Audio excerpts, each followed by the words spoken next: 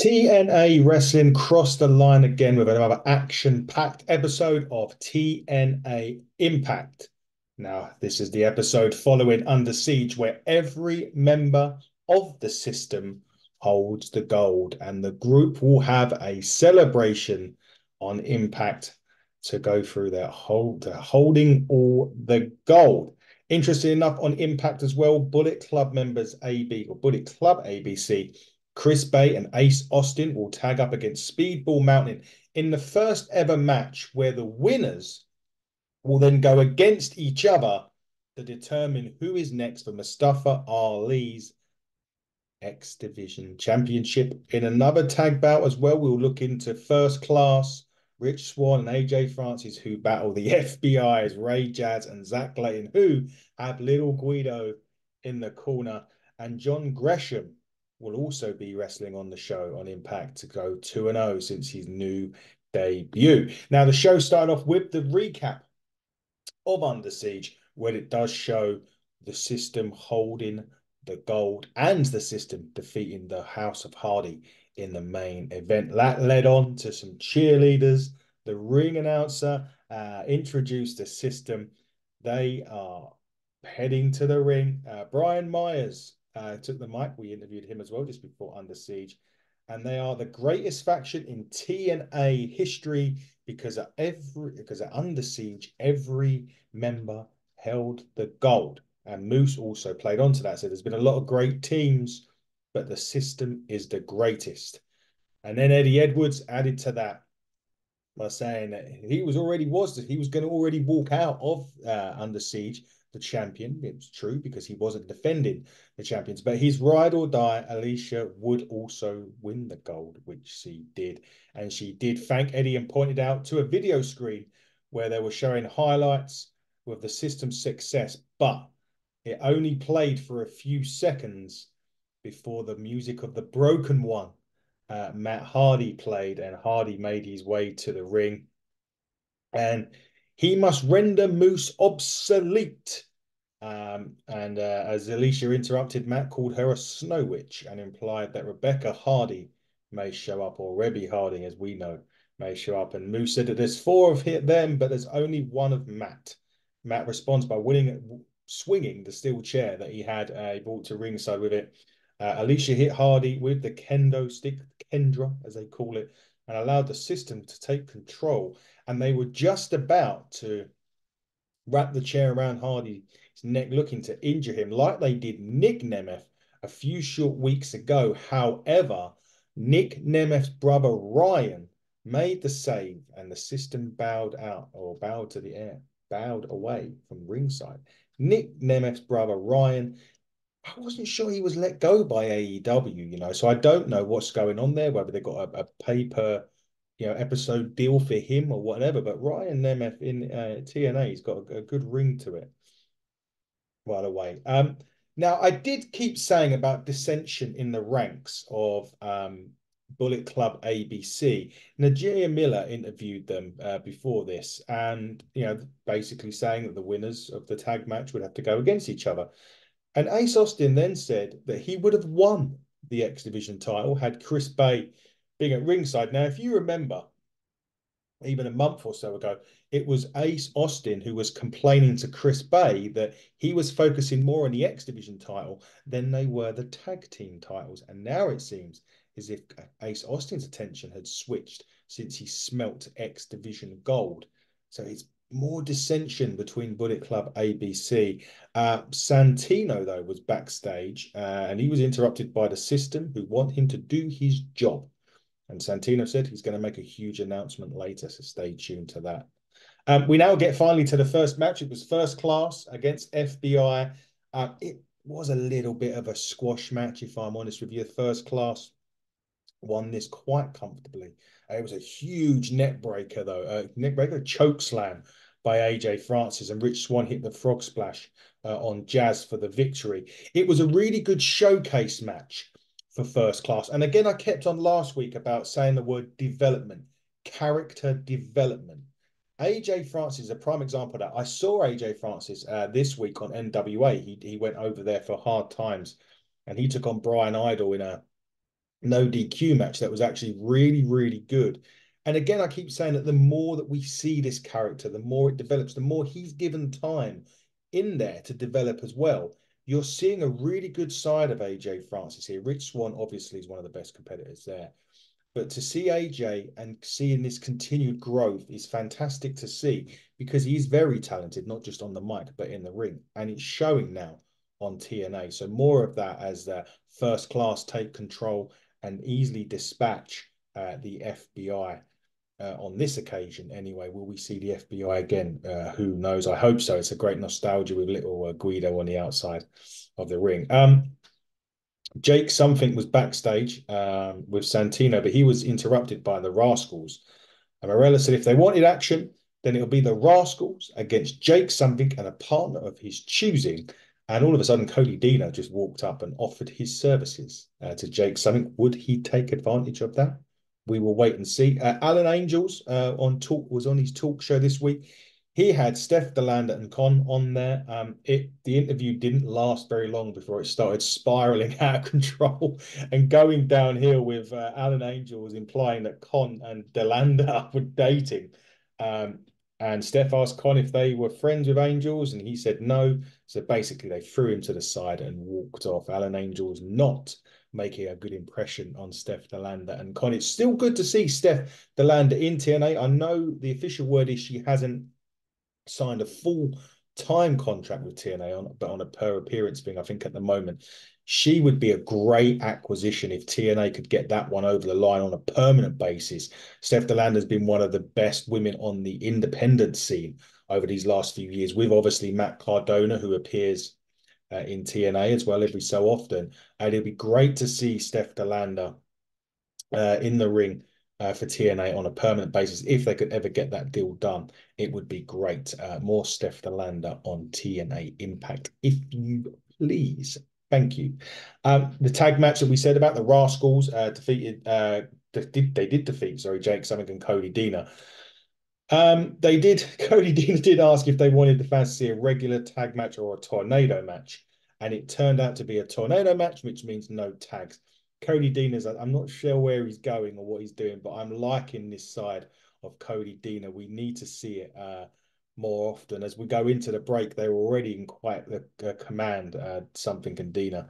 But the Rascals did gain the match in the end.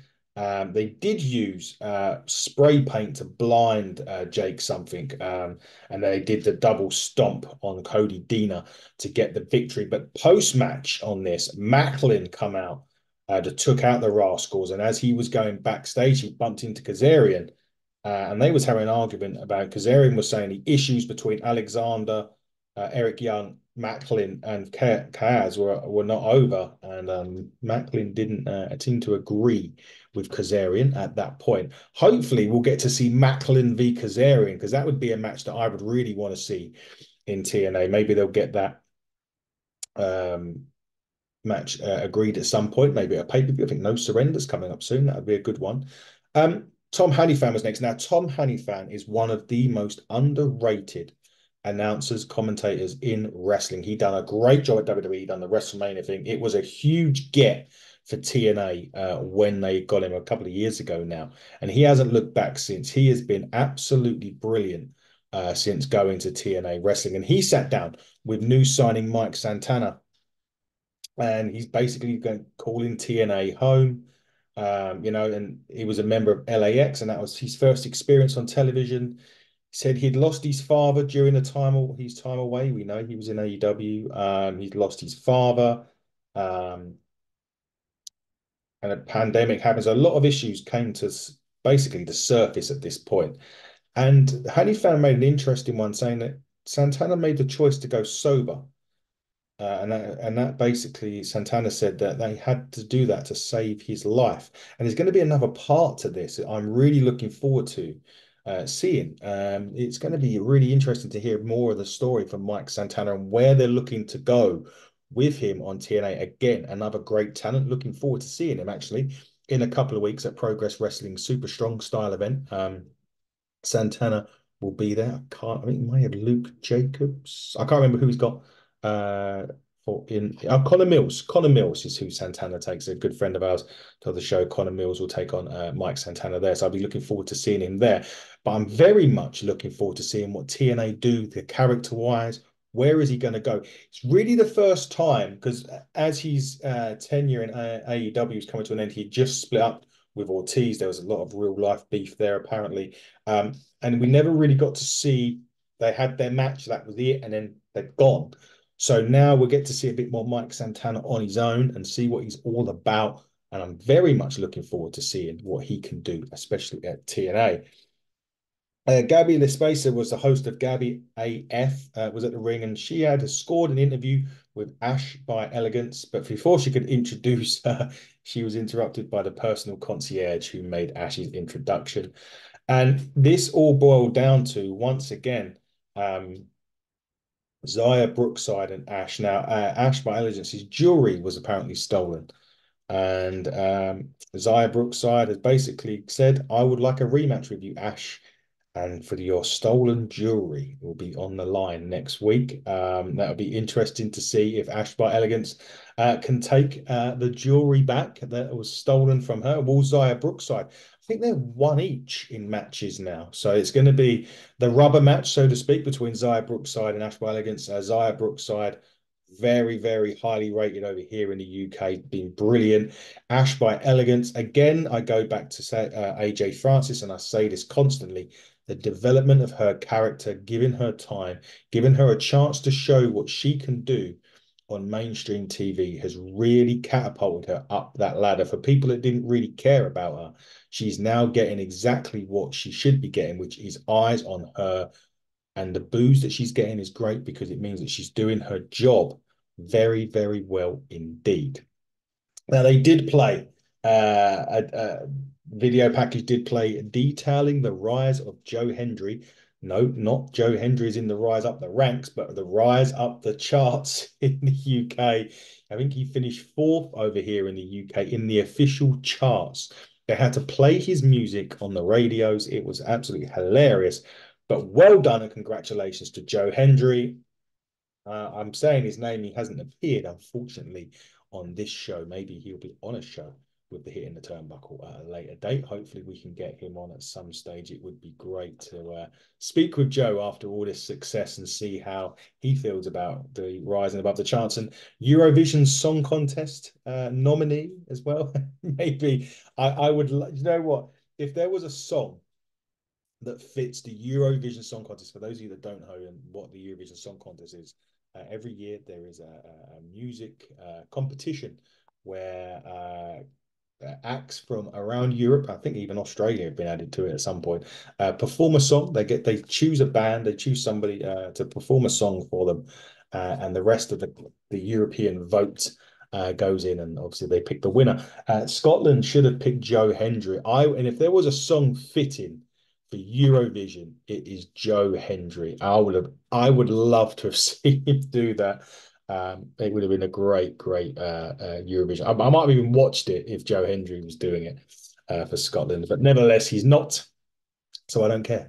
Santino Marella. Now, you remember earlier on in the night, he said that he had a huge announcement for next week's Impact, and by God, he had. I need to look at this now. A Champions Challenge next week. The champions of Moose, Eddie Edwards, Brian Myers, Alisha Edwards, Masha Slamovich, Jordan Grace, and Mustafa Ali and Laredo Kid will take on the All-Stars of Matt Hardy, Steph Delander, Sammy Callahan, Eric Young, Ryan Nemeth, Luna and Fret Spitfire, and Joe Hendry. Faces, heels, all on the same team. What is going on with that? That is going to be an interesting match next week on Impact. I'm looking forward certainly to watching that. But also what I'm looking forward to was the next match, which was Will Ferrara against Jonathan Gresham. No surprise there. Jonathan Gresham wins with the claw. Once again, a continued character development for John Gresham. I really enjoyed and I've really enjoyed from this. I mean, I've enjoyed John Gresham's work for years in TNA anyway.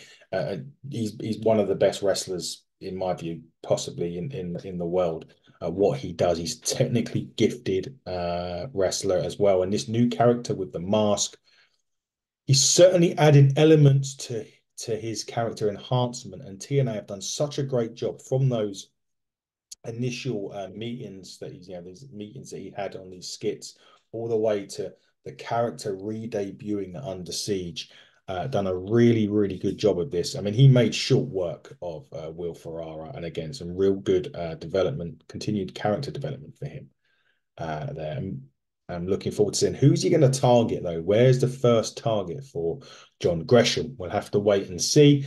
Maybe we'll find out more next week on Impact. But nevertheless, Mustafa Ali now comes out to join the announce team for the main event, which is Speedball Mountain, Trent Seven and Mike Bailey versus Bullet Club ABC, Ace Austin and Chris Bey. The winners of this match would have to face each other for the right to take on Mustafa Ali in the X Division title. This was a fantastic TV main event. I tell you what, it was, it's no surprise, as I say before, when you've got Bullet Club ABC, you've got Trent and Speedball Mike Bailey, and you put these together, they create absolute magic in the ring.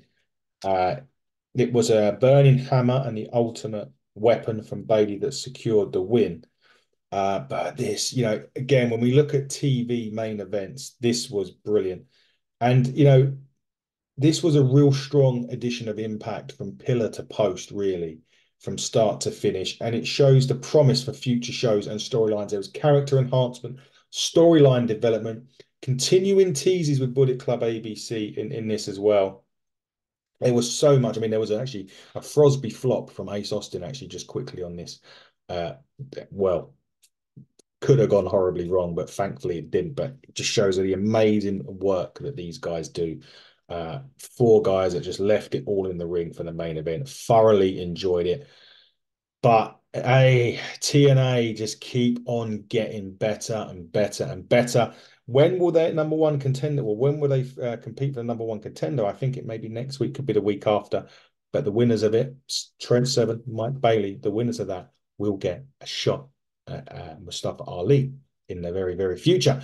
But this has been another great review of TNA Impact. Really enjoying what they do so far over there. You can catch it on AXS UK in the States, DAZN in the UK, the TNA Plus application. We'll be back next week with another TNA Impact review show. And until then, everybody, buckle down, stay safe, good night.